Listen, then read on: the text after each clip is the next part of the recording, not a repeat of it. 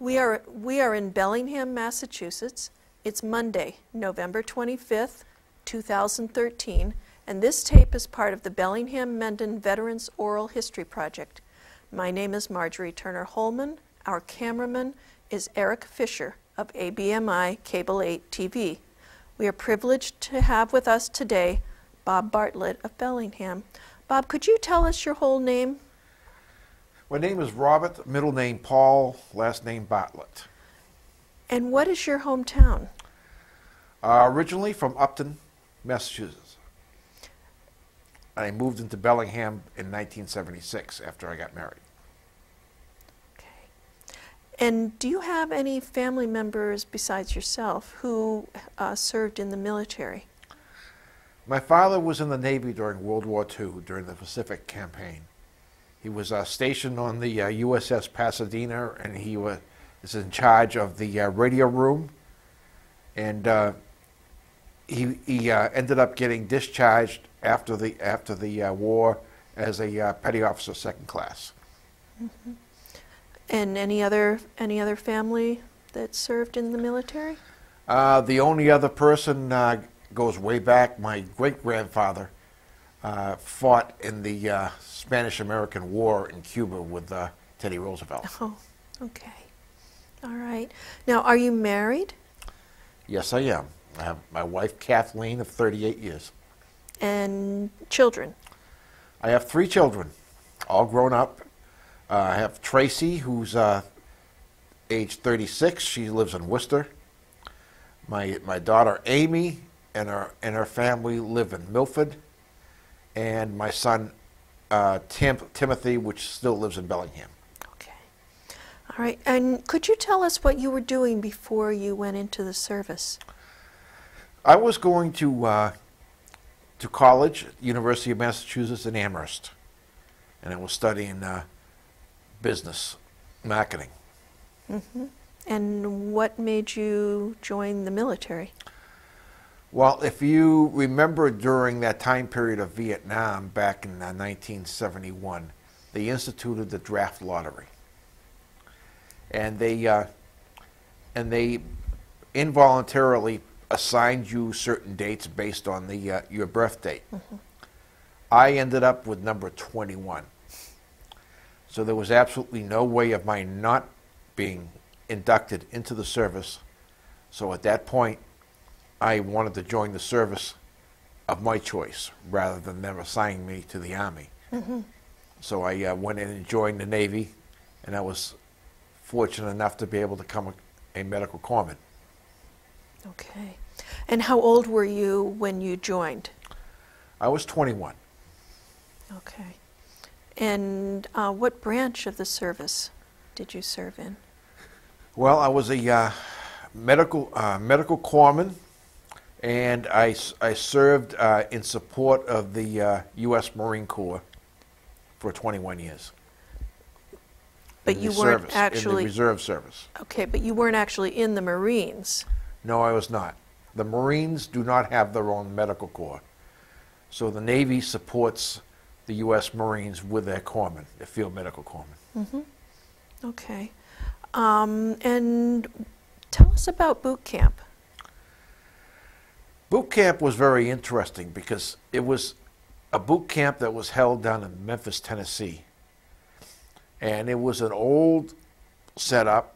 It had World War II barracks. And I remember the pictures and the stories they used to tell us about no smoking, no open fires inside the barracks, because I showed one of that type of barracks that previously, 2 years before, had caught on fire, and it was so dry and so much of a tinder that a lot of the medical, not the medical person, but a lot of the military personnel that were in that building never made it out. Wow. And they try to stress for us not to be smoking inside the building because they showed pictures of the charred remains. Oh, gosh. And it had quite an effect. I would think so. Mm-hmm. And now you were in the reserve. Yes. So what did that, tell me about being in the reserve. You You didn't ever actually go to Vietnam. No, I signed up for the reserves at the Worcester plant at the Plantation Street building for the Navy Reserves, and by signing up with the reserves, after I went through my on-the-job training, which involved boot camp, then corpsman school, which was in Great Lakes, Illinois, and then they sent us down for OJT down at the Portsmouth Naval Hospital in Norfolk, Virginia. What are those initials stand for? On-the-job training. Okay. It gave us training for actual medical care of patients within a hospital. And after I completed that stint, I was sent down to field medical training down in Camp Geiger and Camp Lejeune, North Carolina. I was fortunate in that a lot of the people that were there received orders upon their graduation to report directly to units in Vietnam. Since I was a reservist, my orders had already been cut for me to return to Worcester and report to the regimental headquarters for the Marine Corps in Worcester. So I was able to come home and start my reserve duty at home rather than being sent to Vietnam. But then you stayed in the reserves.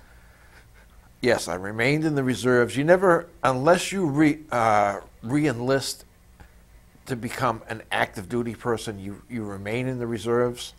And I did receive orders, our entire unit did receive orders 2 different times to be activated and sent to Vietnam, but in both cases, they were canceled before being sent out. So we were very fortunate in that matter.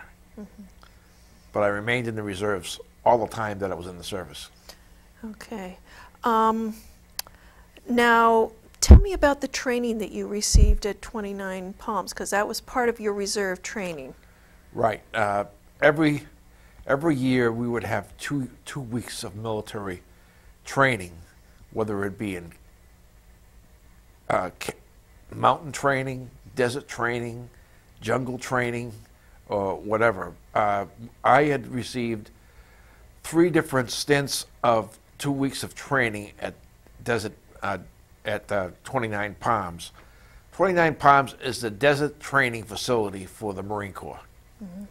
It's also a live fire base. Wow. So while you're going through your training, there is live fire that is happening as part of your training there. So it is quite extensive and quite hot. How hot was it?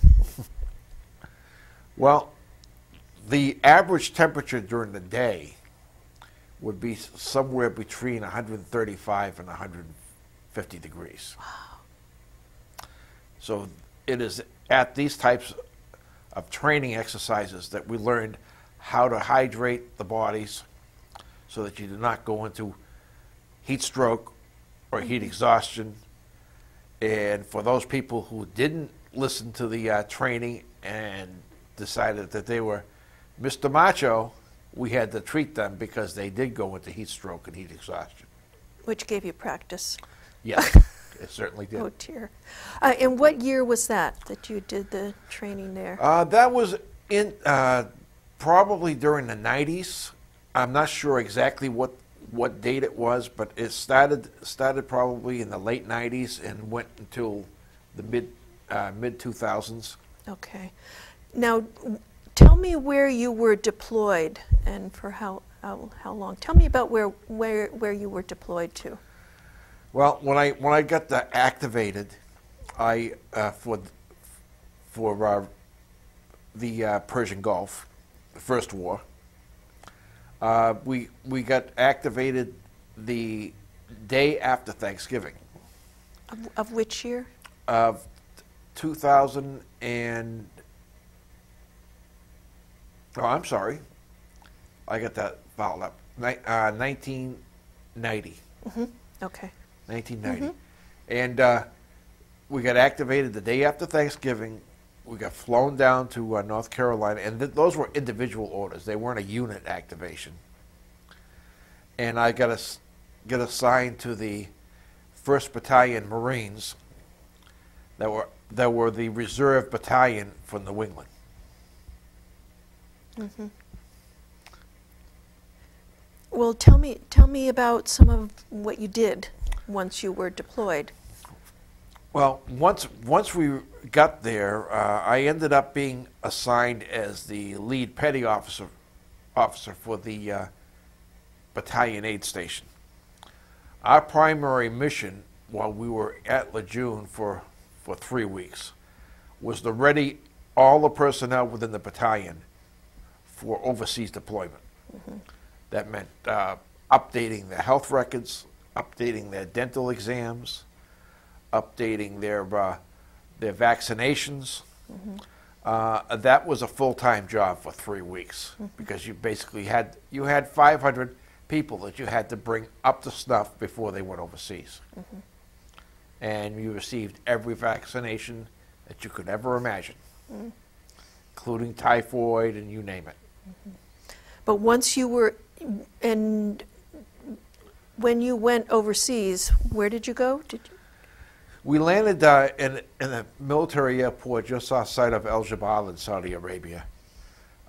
When we got there, we had originally been slated to have a rear deployment area for support of the active duty personnel, but the issue that was brought up to General Boomer, who happened to be the Division 1 commanding officer of the Marine Corps, was that our battalion was one of only 2 reserve battalions out of the 4th Division that had been classified as combat ready.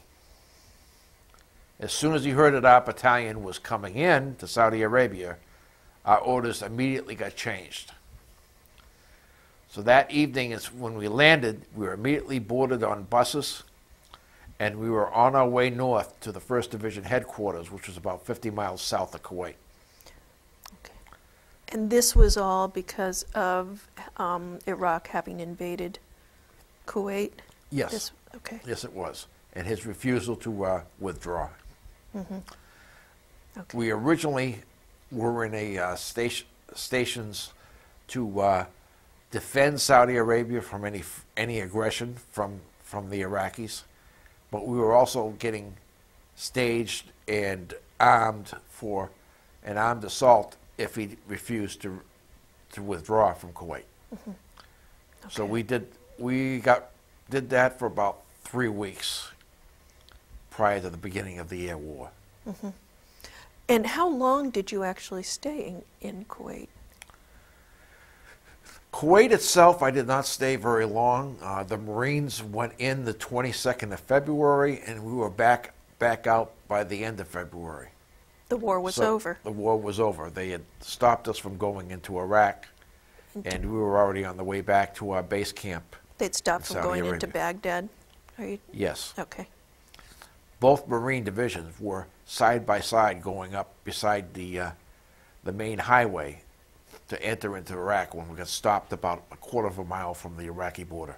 Okay. Mm-hmm. Yeah.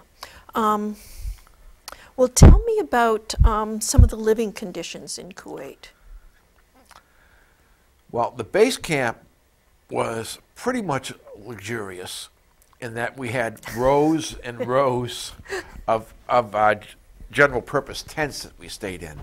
But once we moved out of the base camp and moved towards the Kuwaiti border, this was our accommodations on a nightly basis. We had to dig holes into the ground and set up shelter halves over the holes for shelter for overnight. The reason we did this is that the winds would pick up on a daily basis, and if the lower you had your shelter half, the more likely it was going to stay intact. Mm-hmm.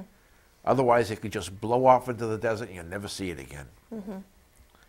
And it wasn't fun digging those holes, because contrary to people's belief, it's not like the deserts of North Africa. You have sand for about loose sand for about the first 6 to 12 inches, and after that you have limestone. Really? And you have to use an axe and a pick in order to be able to dig the hole deep enough for your self-protection. But then you're sleeping on limestone. Yes, you are. That sounds hard. Well, you have a sleeping bag that you sleep on, that you lay out on top of it. But yes, it is hard. Mm-hmm. Okay. But a lot of people like myself would bring in what I would consider a luxury. We'd have a blow-up pillow for the head. Mm-hmm. And when you pack up, you just deflate it, put it in your Alice pack, and bring it with you. Mm-hmm. And that was heaven. Well, tell me some of the experiences that made it clear to you that you were living in a war zone. Some of the experiences. Well, one example would be just before we stepped off into the ground war, I was sent back with a bunch of my corpsmen, and this was one of our forward locations before we went into Kuwait. That was the battalion aid station that's in the center. Everyone else involved with the battalion is in holes around. You can see small specks on the left-hand horizon and the right-hand horizon. That's the rest of the Marines dug into the ground. We ended up digging ourselves into the ground once we left this location towards the actual border itself. But until then, we were under the camouflage in the tents. When we went back for resupplies, now we hadn't been resupplied with medical equipment since we had gotten there. What we had been working with is everything we had brought with us from the States, which was pretty much depleted over the course of 5 or 6 weeks. So we got sent back with our 6x trucks to go to El Jabal, where the main supply depot was. And our medical supply was also back there. And funny story. We were on the way down to El Jabal, and it was during Ramadan. And the Saudis are very, very strict of what can and cannot be done during Ramadan. So we were about 2/3 of the way down to El Jabal, which is about 125 miles south of where we were. And all of a sudden, we have this vehicle behind us with a light pulling us over. So we pulled over and everything. Now, this was after the air war had already started. So at that point, we had all our weapons with us. They were loaded and on safe and sitting at our feet. Well, this religious police officer from Saudi Arabia with his partner walk up to the back of the truck. And now, Americans like their music. And we brought with us a boombox, and we were playing a tape on the boombox. Well, they took offense to this, and they insisted that they were going to confiscate the boombox from us. It didn't happen, because when we picked up all our weapons, they got into their car and they took off the other way so fast that all you could see was a dust storm. Mm-hmm. And we had a good laugh over that. But there's one thing we were told: the Saudis may be our allies in the war, but don't trust them. And it was true. Because they had a listening post outside of division headquarters, and we weren't sure what they were doing there until we had one of the Marine spider patrols dig a tunnel down underneath the listening post and start listening to what they were saying. And they were listening in, trying to get information from the division headquarters. Well, they were very surprised when the spider patrol popped up through the ground in the middle of their tent. And they were moved 10 miles down the road.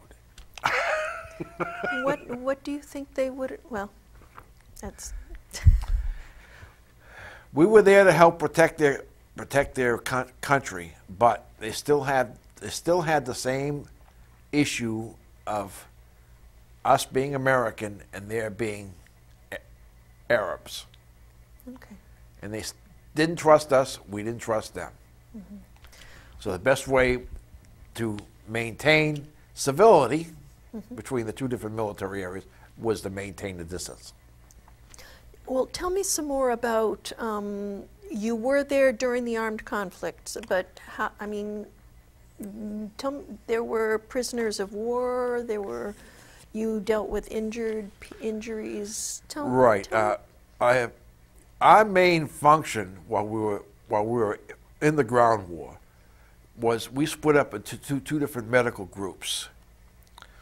One was to take care of the prisoners of war, the Iraqi prisoners of war that were being captured by the Marines, and the other one was to maintain the medical support for the Marines as they were going through their normal military maneuvers. I was involved in the medical support where they had the Iraqi POWs. And they were very, very appreciative of anything you did for them. But at the same time, we weren't just treating the POWs. We were also involved in going out in patrols into the oil fields, which was right beside us, and looking for any stragglers, addressing any attacks that may come towards us, looking for bunkers. So we were actively in a combat role as well. Mm-hmm. Well, you talked about you could hear tanks coming in the desert. There was. We were dug in.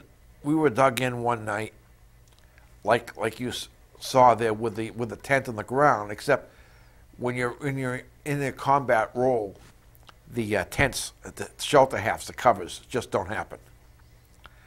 So you're down in the foxhole, and there's two for foxhole, and you set up a defensive perimeter during the evening. Well, this one particular night, we were facing in towards the Greater Bagan oil field, and we could hear tanks in front of us. Now, the only tanks that are going to be in front of us is going to be Iraqi tanks or Soviet tanks that they've gotten for Iraq. And suddenly, we could hear behind us more tanks. And we weren't sure, but it sounded as if we were in the wrong place. And as it turned out, there were A1 Abrams behind us that were in full speed assault into the oil fields towards this other tank brigade. I would have to say that particular instance was probably the most scary incident of the entire war for me, because I ducked and a tank track went right over my head, right over my foxhole.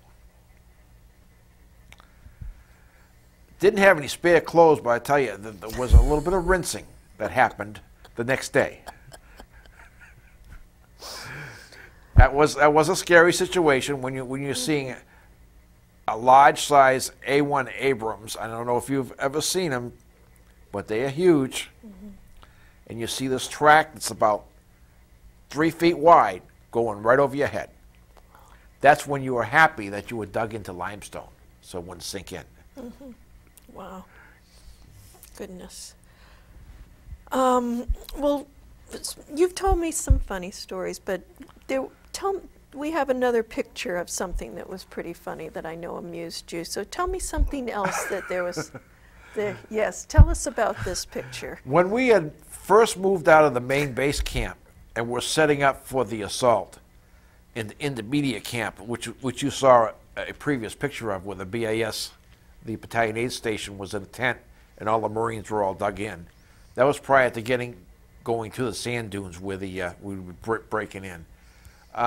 We were trying to amuse ourselves. And when you had to go to the bathroom in that type of situation, you end up digging a hole, doing your business and then having to fill it up again. Well, we decided we wanted a little bit of luxury out there. So we had some fun. We filled a bunch of sandbags, and we made ourselves a lounge john. Sandbags that had the backrest, had the armrest, a cup holder, magazine holder. So what you saw there was a sandbag generated lounge chair over a hole for a toilet that we were using out in the middle of the desert. And it was sort of a very, very unique situation. And that's a lot of the people that you saw in that picture were involved in the digging and the setting up of the sandbags and everything. And we'd just go out in the middle of the desert and sit down in the chair, read a magazine, and do what we had to do. We set that up as an enlisted toilet only. We had several officers that wanted to partake in our lounge chair, but we refused to let them in. Enlisted only. Oh, golly. Well, now you had some interesting POWs. You learned some things when you worked with when you encountered the POWs that you treated. Tell us a little bit about that. One in particular. Well, we had thousands of POWs. They were coming in by the hundreds at a time. But this one particular Iraqi officer came up and introduced himself. And he spoke perfect English. So we started getting the story from him. He was a doctor that works in Chicago in the emergency room in one of the major hospitals in Chicago. But he had his mother and father that still lived in Iraq. Well, when he went back to visit his mother and father, they refused to let him go back home, and he got inducted into the Army as a doctor. So he was stuck in not only the Iran-Iraq war, but also in the war that we were currently in as being a doctor for Iraq. So we immediately asked him if he would like to come and work with us, and we would make sure that he would be able to return back to the United States. So he was overjoyed. So he worked with us as a doctor, and he was perfectly qualified, being an emergency room doctor for trauma medicine. And he had a good time. We kept him out of the POW area. Actually gave him clothes that signified that he was not a POW. And he stayed with us. We set him up.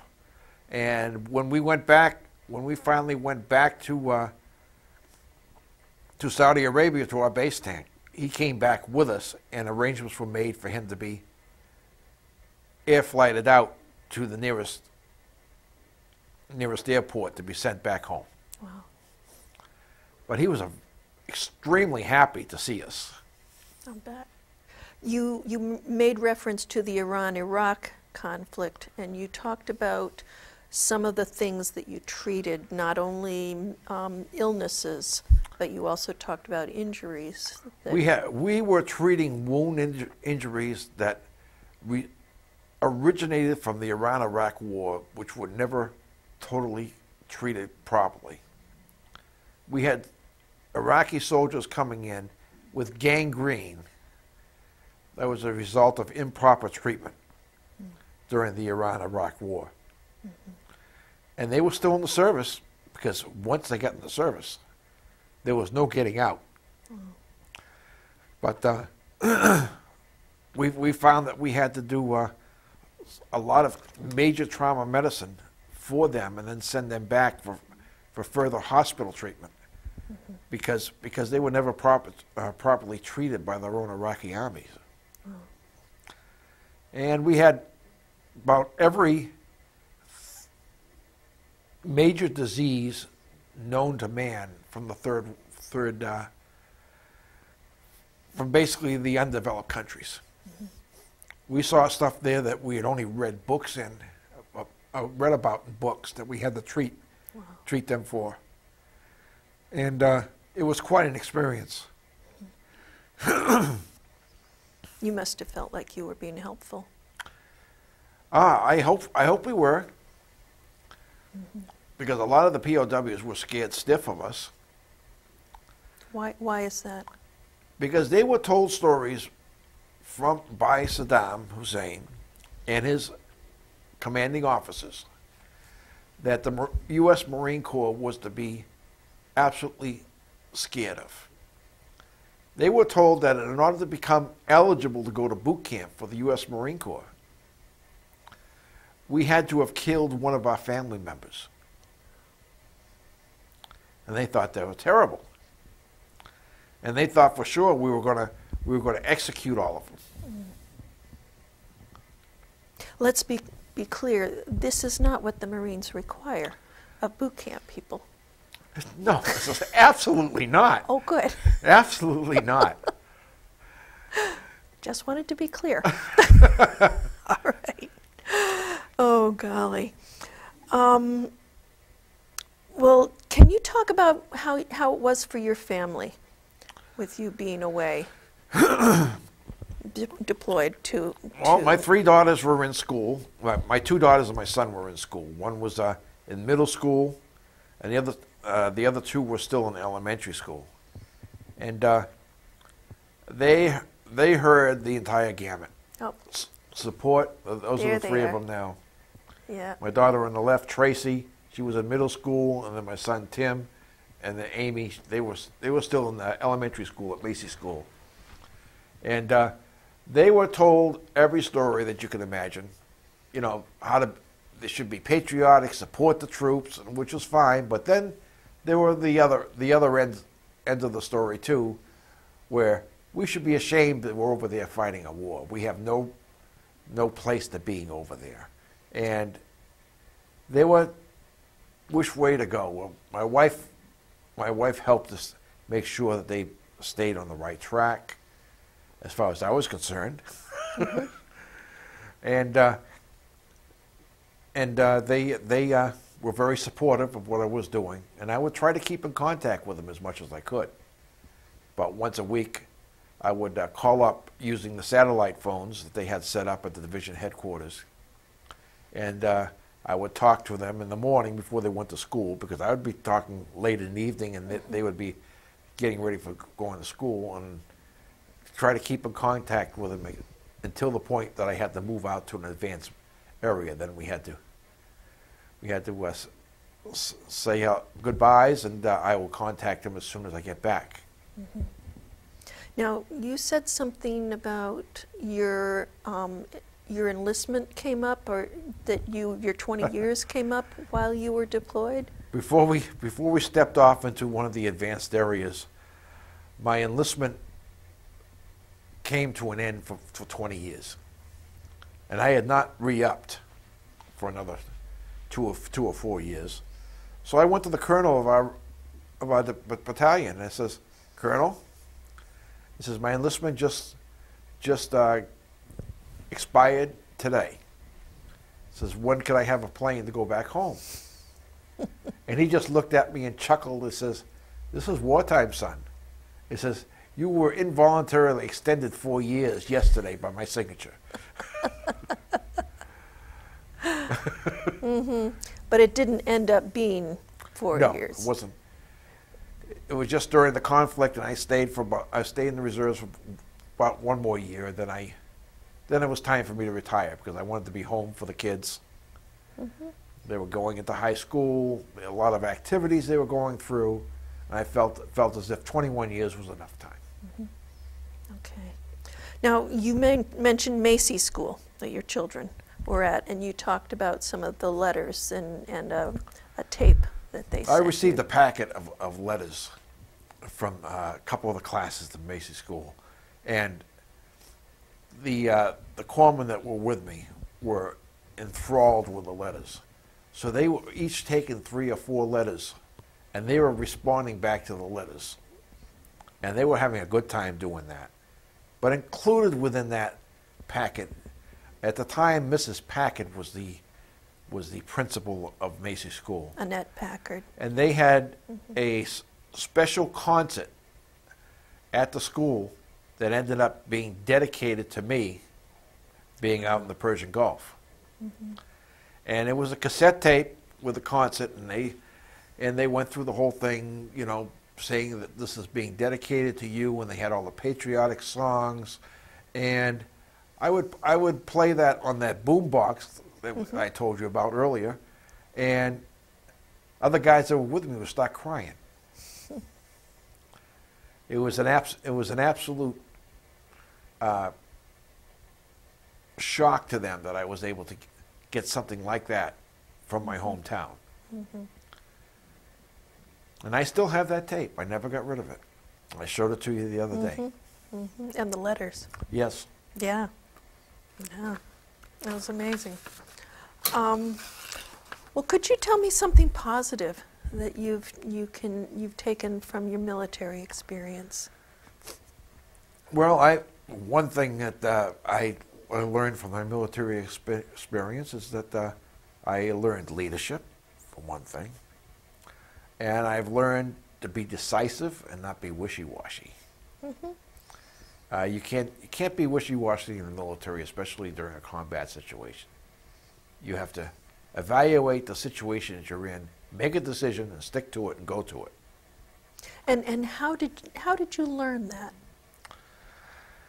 It's a matter of not, you know, the upper leadership doesn't have very much tolerance for any type of indecisiveness. So you learn in order to keep the upper leadership happy that you have to react in a fashion that's going to be decisive and positive, and you're going to be able to manage the people underneath you. So in that fashion, it was very positive for me because I was able to bring that home and be able to apply it to where I worked, organizations I belonged to, and it just was a positive thing for me that I brought home that way. Okay. Now, you described encountering some different customs. You talked about meeting those, the religious police, but can you talk to me a little bit about, you talked about something about the role of men and women and swimming and going to a swimming pool and what? When we came back from Kuwait, we were now in the mode that we were going to start getting the personnel ready for bringing back to going back to the United States and getting discharged. So that was our main focus after we got back to the main divisional camp, is that everyone had to have their discharge physical set up, and they had to any type of medical issues are addressed at that point. And we worked pretty hard at doing that. So they decided that they were going to give everyone in the battalion, over the course of 2 different days, a Liberty Day. So they set up a trip to go down to El Jabal, and they had reserved the use of one of King Fahd's swimming pools. Very nice setup. There it is. Yeah. Yeah. Very nice setup. It had concession stands. It was beautiful setup. But the customs of Saudi Arabia are still the old style Arab customs. Women are not to have fun with the men. They are to be subservient. Women can go out for entertainment with other women, but not with the men. Well, being non-Arab and from the United States, we're accustomed to having women with us and having fun. So on the way down to this pool for the day, we ended up stopping by. Now, there were some women Marines that went out with us in the deployment, and they were working different positions in the rear units, whether it was a library or whatever it was they were working with. So we picked them up on the bus, and we brought them with us to the pool. And they had their bathing suits as well as us having cutoffs and everything, and they went in swimming with us. Well, there were some Arabian workers that were at the pool serving us that were absolutely flabbergasted. How could this be? This is not supposed to happen. But it didn't stop us. As much as they complained, it just made us more, gave us more resolve to be Americans. I see. Okay. Now, was there anything else that you wanted to talk about that I haven't asked you about? Is there anything else that you wanted to add into this? I've been asked by a lot of children if I killed anyone. And that is a question I never have answered to this date. The only answer I will give them to that type of question is that if someone's going to shoot at me, I'm going to defend myself. And I leave it at that. Mm-hmm. And then they ask me, did you defend yourself? I says, yes. But I won't say anything else other than that. Mm-hmm. Because when I was out there, our TO weapon for military corpsmen is a 9mm pistol. That's useless when you got an AR-15 pointed at you, being shot at you. Those are rocket launchers, or? No, rocket launchers would be some of the old Soviet rocket launchers. Okay. But I ended up picking up an M16 along with my pistol, and I had some Laws and an A4 rocket launchers in my backpack. And going through the patrols in the oil fields, I did have to resupply myself with those rockets several times. Okay. But like I said, if they're going to shoot at me, I'm going to defend myself. Mm-hmm. Okay. Well, thank you so much for sharing with us, Bob, and for helping your stories become part of the permanent record of the Library of Congress Veterans Oral History Project. And that concludes our interview. You're absolutely welcome.